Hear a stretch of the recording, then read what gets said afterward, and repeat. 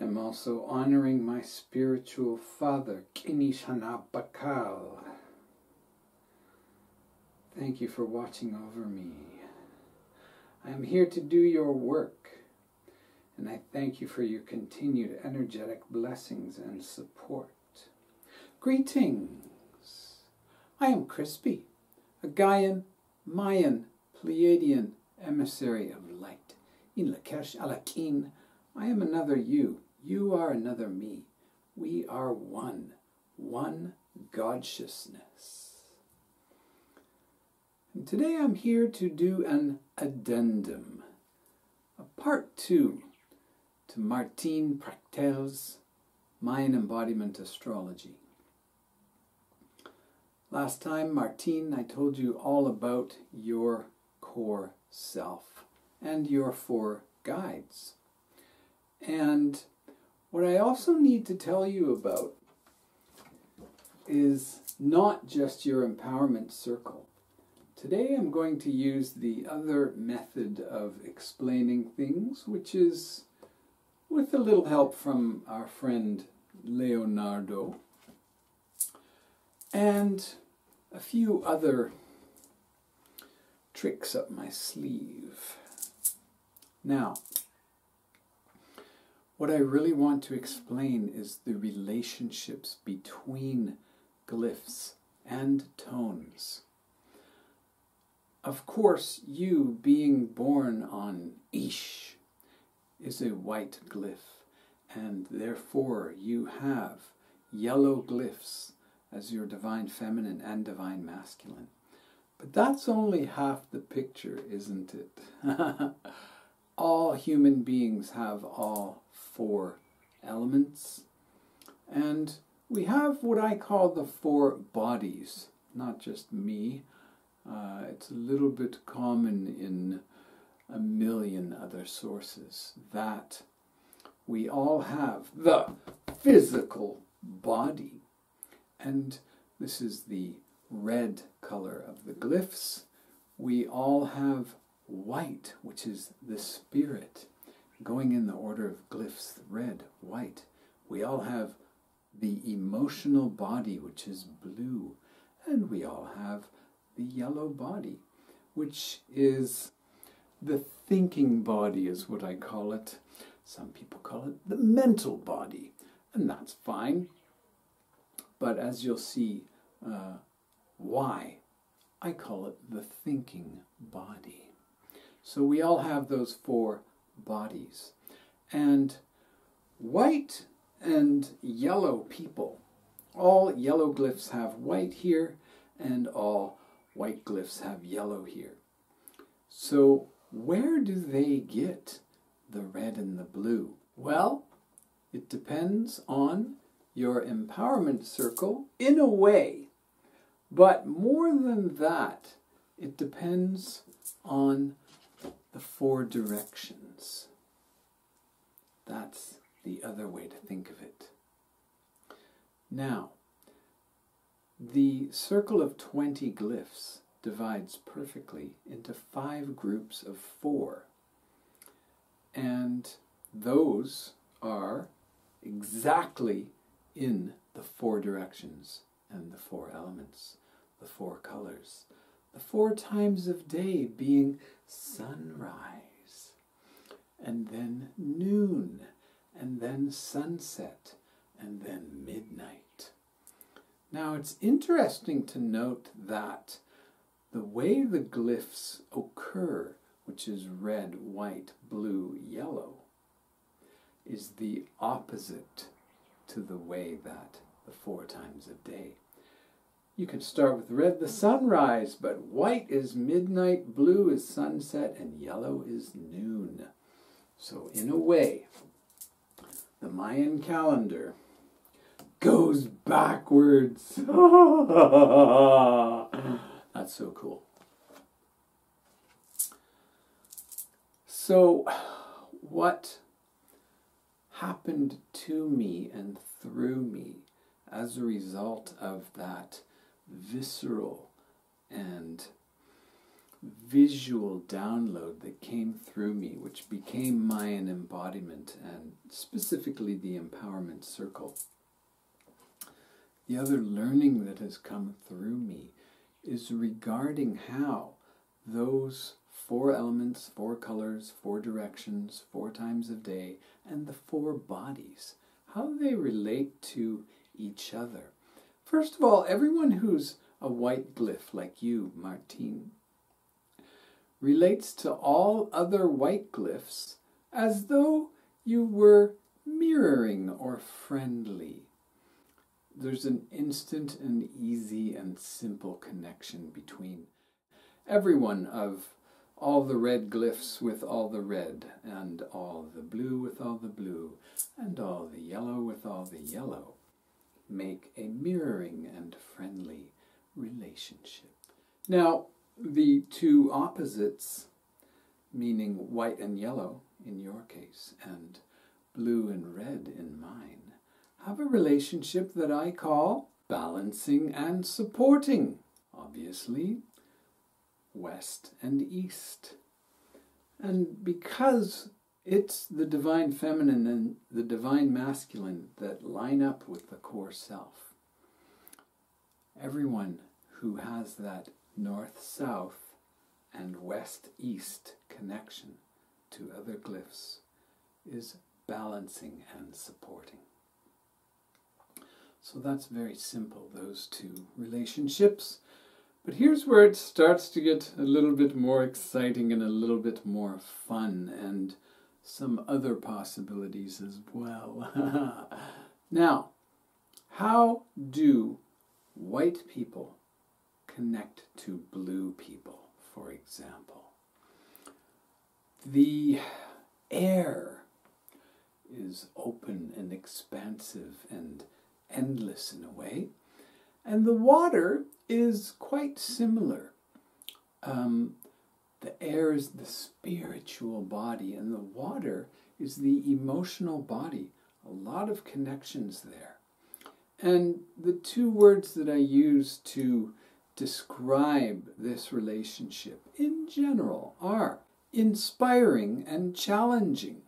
We can think of it with the image of a windsurfer, where the water is solid and supporting, and the wind is providing the movement, and it can be very inspirational and very challenging.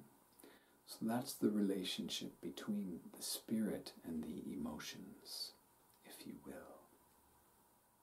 Now, how about all of the white glyphs compared to red?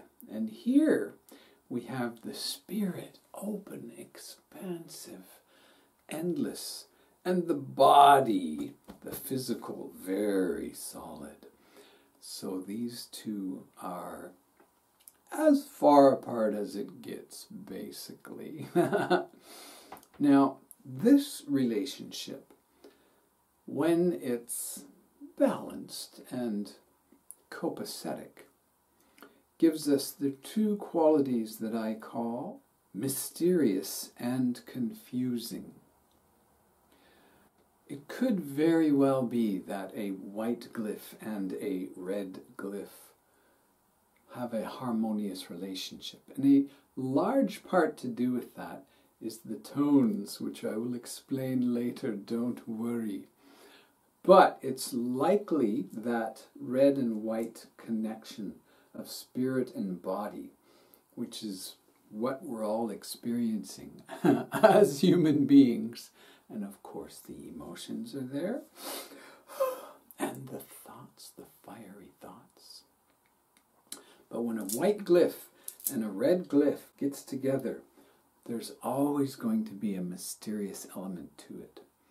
And I like this image of 2 people have climbed up a hill, a mountain, and the wind is blowing.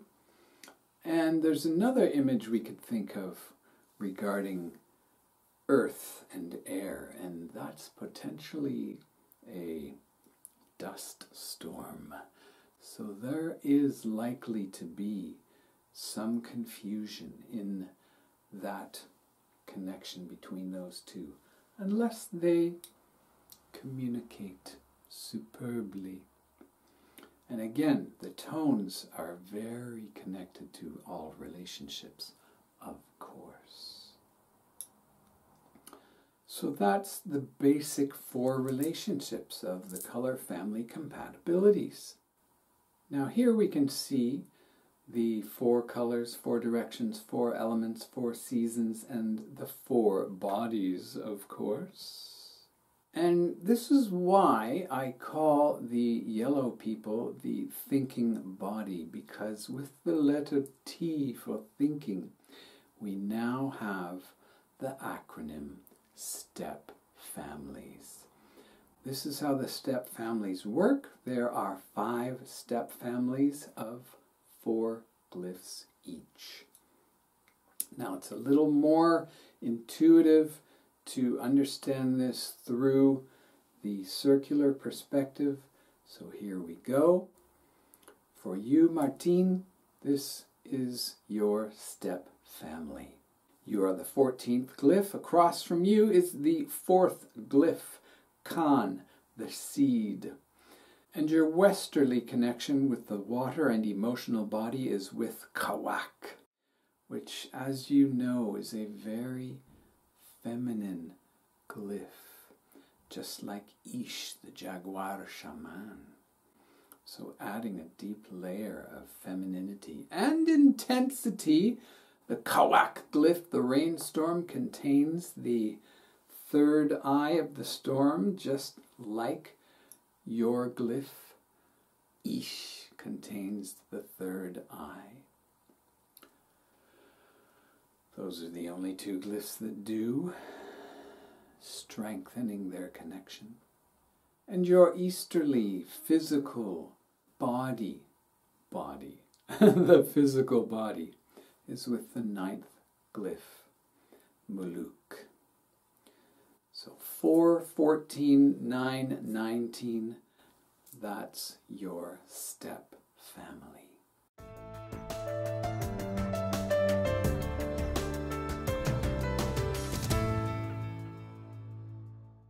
Now, each person for whom I prepare a Mayan embodiment reading gets a 20 to 25 page PDF, and they also get a 52 page PDF with all of the other information that will all soon be included in my book and on my website, Dear Ma Martine.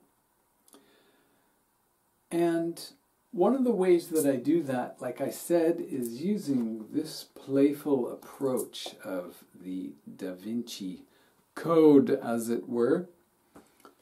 And for you, sir, here is what I prepared for you.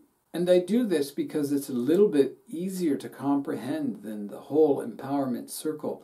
And if people are not familiar at all with Mayan astrology, which most of my clients are not familiar at all with Mayan astrology, then I feel that this Da Vinci approach really helps them hone in, simplify, and focus on past wisdom guide, divine feminine guide, divine masculine guide, and future vision guide. So this is the complete version, and when I teach a workshop, I also show just the glyph pattern and then just the tone pattern. And here is where we can start talking about how relationships connect between people. So, when 2 people come together in what we could call a soulmate relationship, any intimate relationship, parent-child, siblings, lovers, of course, anything where 2 people work together closely, the glyphs play a very large part, and that's because of those elements, the step families, but also the tones play a very large part. This, to the best of my knowledge, of reading every book I possibly could on the subject is not being taught at all, other than what I teach. So as we can see with you, Martin, you're directly connected to tone 7, 8, 9, and 10. So you will be able to form a closer relationship with people with those tones. Now, the fascinating thing that I didn't explain in the first video for you is that whomever is your divine masculine guide, you are their divine feminine guide. This is mind-blowing, and by that I mean ego-blowing. It blows away the ego that thinks, well, I'm a man, so therefore I am only masculine. Not at all true whatsoever. The Divine Mayan calendar contains the information that every single human being has divine masculine and divine feminine energies. And not only that, whoever is your divine masculine, you teach them the divine feminine. And this is true for the tones as well. Again, this is not being taught anywhere, and I do believe that it's time now. This is the most empowering information about one's birthday available through any system that I am aware of. So, whomever is your past wisdom guide tone, you are their future vision guide tone, as well as that same relationship with the glyphs. So there's a huge amount of interconnection between any two people. And what I do is show people exactly all of the connections between them. And all of the challenges, of course.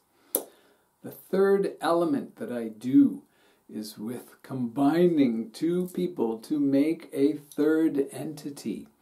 And what this means is person A relates to the third entity in a certain way, and person B relates to the third entity in a certain way, as well as A and B relating according to the color family compatibilities and the tone compatibilities. So, as you can see, this is an extremely multi-dimensional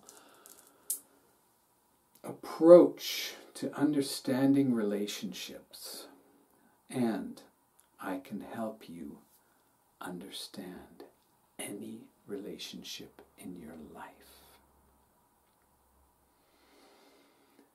Now, Martin, before I began this video, I looked at your books and one jumped out at me. Long Life, Honey in the Heart. And I held that book and I closed my eyes and I said, what needs to be read? And this is the page that opened. With the young shimmering girls to our left along the earth's edge, the old ladies to our right, and the old mentors and male chiefs whispering our words to us from behind, we 13 chiefs, all at the same time, made the welcoming speech to the youth. When I saw you coming over the hills, I thought the moon had gotten drunk and was wandering the earth looking for you, but I was mistaken. For it was you dancing home to us. When I saw you, your fruited soul was so bright I thought the sun, Father, was raging here, searching for his lost wife, but I was mistaken. It was your shining eyes and toothy heat bringing her home to us. When I saw you climbing the last hills, I thought the Milky Way had fallen to the earth and was struggling to get back to the sky, but I was mistaken. It was you, the 800 shimmering boys, the jade boys, rain warrior boys with clouds and steam on their backs, dawn boys, red jumping live again dawn boys, the playing boys, walking boys, running fast boys, dancing boys, flowering boys, unknown boys, winged boys, singing boys, dreaming boys, defending boys. You, our flowers, our sprouts, water bringers, bringers of deliciousness. It's good to see your faces again. It's good to feel your breath again. You who yesterday and the day before were planted past the snapping toothy jaws of death and gambling with the gold-belled owners of our indebtedness. Shed the currency of your other skins and sprouted out of that on the earth into the face of day. Your face returned. Your mouth returned. You, dogs and rainbows, having endured the hills and canyons, endured the road of obsidian blades, endured the unseen holes and caves, endured the traps and snares, endured the hail, endured the people's words, endured the loneliness, endured the floods, endured the tooth of our father sun's heat, endured the whirlwind, endured the thorns and deep ravines to retrieve out of the clouds, mist, the steam and rain on the backs like flowers, who ride your stalk, sprouted from your death-destroyed seed, who pokes his head back into this world, well-rooted in the ancestral world, in the other world, and all this to water the flowering mountain jade water earth navel. In this village, our indebtedness to you is unpayable, and your ability to be seen in our debt makes you a human.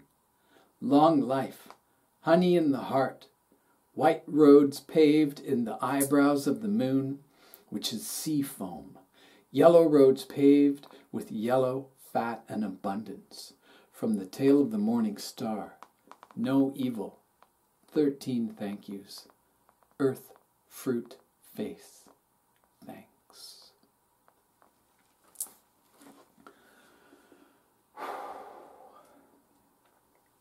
This wisdom, this energy, this passion, this life, this creativity, this playfulness, this seriousness, this joy, this pain, this suffering, this endurance, this transcendence needs to be spread as far as possible around the world, as deep as possible. I feel that I am here to help that happen. With your blessing, it will be so. Een Lak, Namaste.